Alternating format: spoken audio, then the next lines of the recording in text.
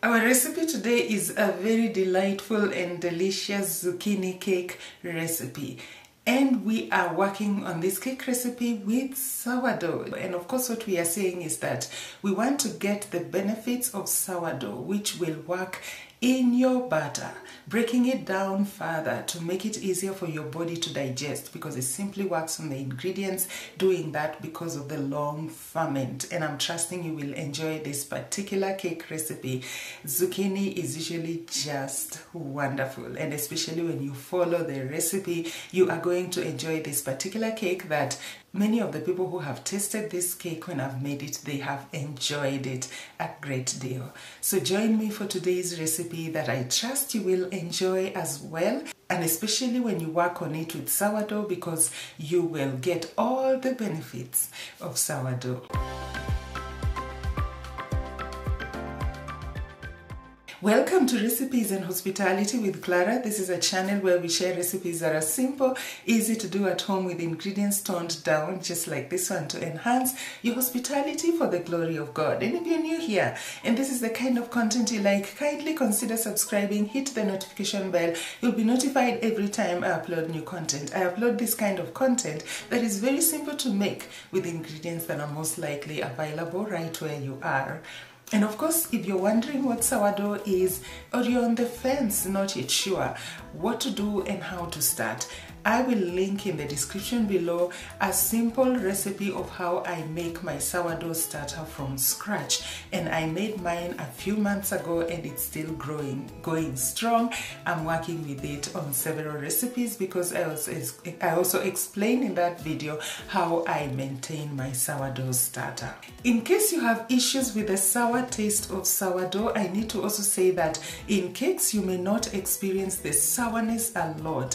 Thankfully, you have the benefits of the sourdough starter working in your dough or in your batter, but you may not feel that sourness as much. So it's a wonderful option for you to start your sourdough journey in case you're just starting with sourdough for the first time. As is always our custom on this channel, we will pray and trust the Lord to grant us a fruitful time as we journey through today's recipe.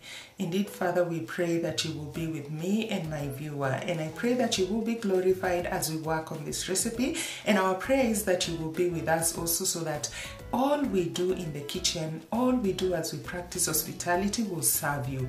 In Jesus' name we pray, amen.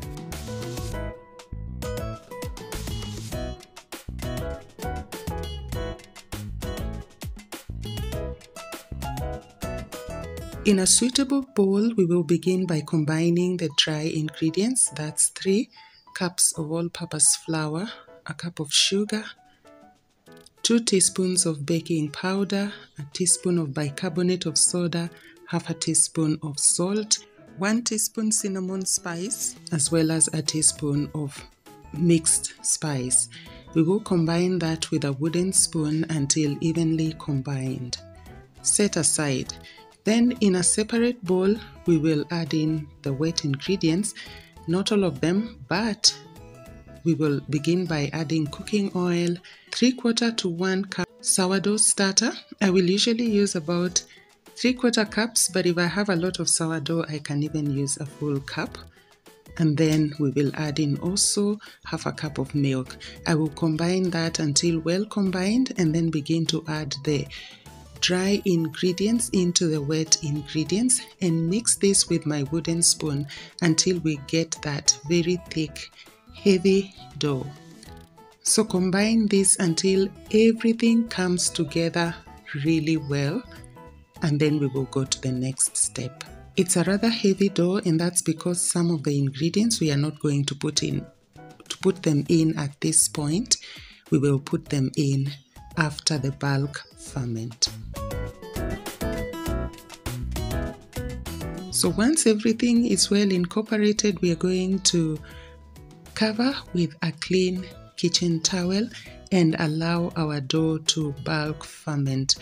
I was doing this in the evening, so I allowed it to bulk ferment overnight and even the morning, and so it fermented or bulk fermented or rested for over 12 hours, which was okay for me because I know my sourdough starter was working in the dough So now this is the next day. Like I said, you can see it has risen somewhat. And now we are simply going to mix in the rest of the ingredients. We will mix in our zucchini or courgette that I have just finely grated on the finer side of my grater. Usually I am working with these 3 cups, but with zucchini, if I have 2 cups, I'm good to go. If I have 1.5 cups, I'm good to go. Usually I will just mix in and then keep adding some water a little at a time just to get the right consistency now that zucchini has a lot of fluid in it. But the full recipe, of course, will call for 3 cups of zucchini. And then we will have our grated lemon rind that I've also grated around my lemon on the finer side of the grater. By the way, lemon rind is the star ingredient in this recipe. If you leave it out, this recipe will not taste as good as it is doing. It's my sister who introduced me to this recipe, and she tried working with it without the lemon rind, and it just it didn't taste very good, as she tells me. So she told me don't try. So that's what we are going to add into our dough. The zucchini, the lemon rind. I'm adding in also the vanilla extract or essence if you have essence, and then I'm going to add in the egg. This recipe also calls for 2 eggs, but usually now that I just realized I have run out of eggs and I had 1 left, this also worked very well. So we will stir that. As you can see, it was a rather heavy dough, so stirring can be quite some work, but it won't take you long. Just make sure that everything comes together, and like I told you, zucchini has a lot of fluid in it, so it's going to bring this dough back to the normal batter cake that you're used to, you know, that thick heavy paste rather than that thick dough that we had started with the previous night. So you can see this is where we have gotten after stirring it for some time, beating it with our wooden spoon. So we've gotten it to a thick, nice, heavy paste. We didn't have to add any fluid. So we are basically done with working on our batter. We are now going to work with pans. Mine are about 7 inches in diameter, but they could be pans that are 8 inches or slightly wider, now that the dough will even cook faster. I wanted to show you what I'm doing with one of them. My daughter suggested this because I usually do this, and I thought, why not? Let me show you what I do sometimes with cakes to make them less greasy, you know, less messy when you have to grease the pan with some fat, you know, or margarine. I will line my pan with baking paper.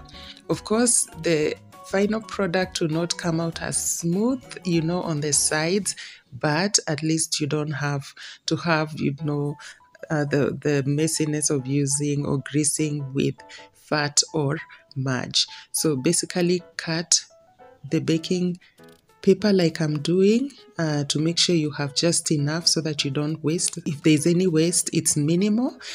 So once you have measured out, ensuring then that you have the right amount of baking paper in your pan, you know, just the one that covers the pan, go ahead and use your hand to make sure that it fits well into the pan, and then clip off or cut off the extra pieces. This other pan we will do the normal way we do. Usually grease the pan with some margarine or fat. I'm using a teaspoon, that's usually sufficient for this size of pan, and then of course dust it with some flour. So once you've dusted, get out the extra, and there you have your tin ready. So we will basically pour this into our tin pans. I like to use 2 pans, especially when I'm baking on top of my gas cooker, so that they can cook faster. But you can still also just use 1 wide pan, especially like if you use an 10 to 11 inch pan, that would still be okay because I've done that in the past. But I like to just divide it into 2 to have it have height now that the cake to have height now that the pans are smaller, but also for them to cook faster when they are cooking in 2 pans. So ensure to try and divide into 2 equal parts, and then we will now cover them and take them to our gas stove, ready for us to bake without an oven. And I'll show you how in a short while. So as you know, there are different sizes of burners on your gas stove. There is the wider one that we are going to use, and then there is the smallest that we are going to use. There are two very small ones. I'm working with one that is slightly bigger than the other, but when I use either of the smaller ones, I will use the same principle I'm using here, because actually it's easier to work with the smaller ones, as you will see. So we will place our cake first on this wider one and allow it on high heat for 20 to 30 seconds just to heat up the pan, and then we will reduce the flame, not this way. The lowest it has been designed to get to its lowest by your manufacturer. That is still too high.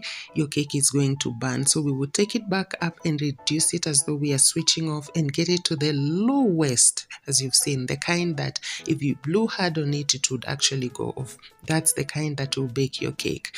Then for this small burner, I will just allow it on full flame 20 to 30 seconds to heat up the pan, and then I will reduce it to the lowest as has been designed by your manufacturer. Usually for those tiny burners, your cake will bake slightly faster. For the slightly wider burner, you know, they are both small, but one is slightly wider, at least for my burner, but the other one will also bake very well.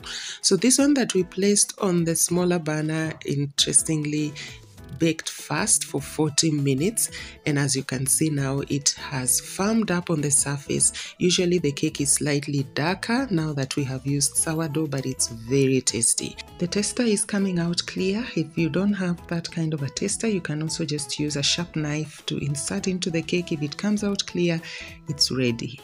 And the good thing with using baking paper, you can see it's very easy to get it out of the pan, but because we want it to brown on the surface, you don't have to do this if you don't mind that. You know, maybe you want to just ice or frost the top and you're good to go. But because I want it to brown on that top surface, I'm going to carefully kind of peel off the baking paper.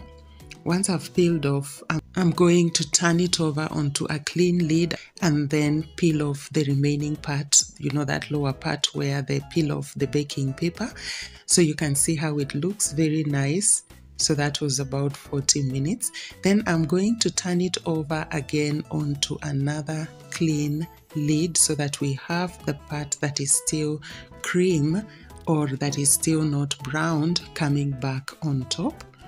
So once we have that, we will now take our pan that we have baked with that is still hot. Then we are going to gently slide it over onto our cake again so that that part that hasn't browned can go to the bottom of the pan for it to bake for 10 minutes, just 10 minutes, because the cake is ready. We only need that part to brown.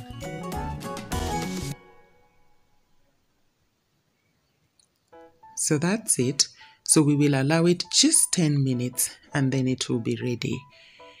Now we went ahead to check, before that, I'm going to cover this, but I'll not cover it completely because we don't want the steam that is coming from the cake to go on the lid and drop back onto our cake and make it wet. So when you cover, just slide it back a bit so that the steam can escape as we give our cake 10 minutes. This one, I'll give it 10 more minutes because I'm not sure you can see, but there's a part that is still wet. We want it firm. You know, it's cream, of course, not browned on top, but it is firm. So 10 minutes later, when the other one was ready, you can see it's on that other corner. This one, I turned it over onto a clean lid. Somehow I lost that footage where I did it, but usually you just turn the cake over onto a clean lid. And then as you saw, it looked very nice. I turned it over again on another clean lid so that that cream part could come back to the top. I gently slid the pan over the cakes so that the side that hasn't browned can go to the bottom of the pan. You notice I'm using a different dishcloth because the one I started with is too small. The pan was starting to burn my fingers when I used the smaller dishcloth. So also for this one, I returned it onto the fire, allowed it to cook for just 10 minutes so that it can brown on that side. And then we were good to go with both the cakes. I removed it from the pan, transferred it onto a clean lid, and allowed both cakes to cool, so that as I'm showing you the cakes, they have been cooling for some time and we are ready to look at them and cut into them. So basically that's how I bake my cakes without an oven, including sourdough cakes. And I use sourdough especially because I want the health benefits of sourdough. And if you are struggling with the sourness of sourdough, interestingly in cakes you will almost not feel it, but at least you know that I have the benefit of baking with sourdough and hence having healthy cakes. So that's how our cakes stand out, very delightful. So this, I can assure you, is a very delicious, delightful cake that you will enjoy, soft on the interior with all the benefits of sourdough. So try this and enjoy. Enhance your hospitality for the glory of God. You could check out this developing playlist right here, because I'm going to include many other cake recipes where I have worked on sourdough, because I'm sure you would want all the benefits of sourdough. So you could check out these recipes. I trust you will enjoy them as well. So thank you so much for joining me. Look out for our next recipe. Again, very simple, easy to make at home, a recipe that I trust you will enjoy as well. And until that next video, see you then, or in this one's right here.